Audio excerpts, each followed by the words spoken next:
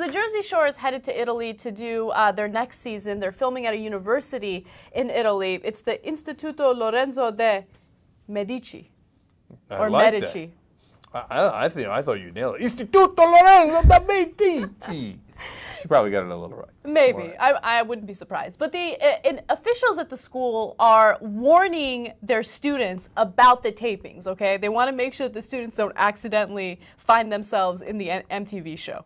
All right? Yeah, they're mental about it. They really are. So I want to read you the letter that they sent out to their students. They said, "Dear students, our housing department has informed us that starting May 9th, there will be shootings."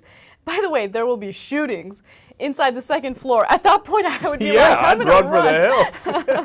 There will be shootings in the second floor apartment of your building. We advise you, do not sign any paper, let anyone in, and keep us informed. Well, what is Snooki going to come and do? Like, you know... Dry hump them? Yeah, maybe. Maybe, actually. Watch out, there's a Snooki out there, right?